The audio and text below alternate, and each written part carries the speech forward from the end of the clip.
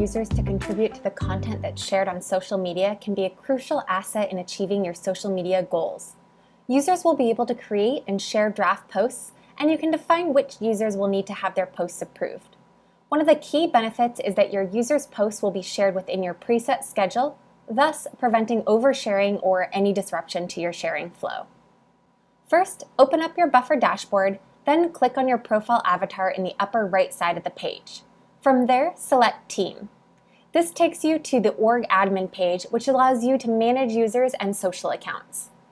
Click on the Invite a New User button and enter your team member's name and email address. If you'd like the user to be able to connect and manage social accounts, as well as invite other users, you can provide them with the full admin access by switching the toggle to the Yes position.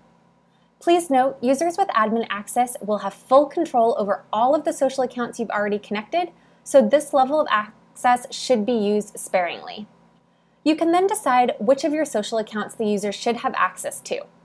Click inside the box below the Let's Assign a Social Account to the new user on your team, and start typing the first few letters of the social account that you'd like to invite them to. Once a social account has been selected, you can set the level of access the user should have.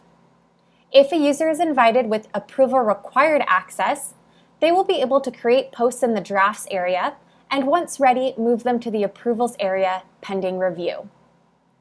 If a user is invited with full posting access, they'll be able to create posts both directly in the queue and within Drafts. They're also able to approve posts submitted by users with Approval Required access. You can repeat these steps for as many social accounts as you like. Once you're done, just be sure to click on the Invite User button. If you're managing lots of social accounts, you might prefer to assign permissions in bulk. This can be done by visiting the user's profile and clicking the Assign in Bulk link. From there, select the social accounts the user should have access to on the left-hand side, and then choose the level of access that they should have. Just be sure to click Save Changes when you're finished. You can also remove a user if you no longer want them to have access to your account. Removing a user will not delete any posts they've already created, either in the queue or within the Drafts tab. Just open the user's profile, click on Edit User, then click Remove, followed by Confirm and Remove. Great!